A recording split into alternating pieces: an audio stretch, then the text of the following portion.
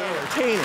So here's the point I want to make. Here's the point that's so, I think, so indispensable, is that, like, when Paul Ryan or one of these trickle-down clowns says, when wages go up, employment goes down, that sounds like a description of reality. That sounds like legit economics. It is not. It is an intimidation tactic masquerading as an economic theory. It's a way for powerful people, it is a way for powerful people to bully people without power. Look, it's the oldest trick in the businessman's job suppression handbook. You ask for a raise, I threaten to fire you. And people have to begin to hear this for what it is.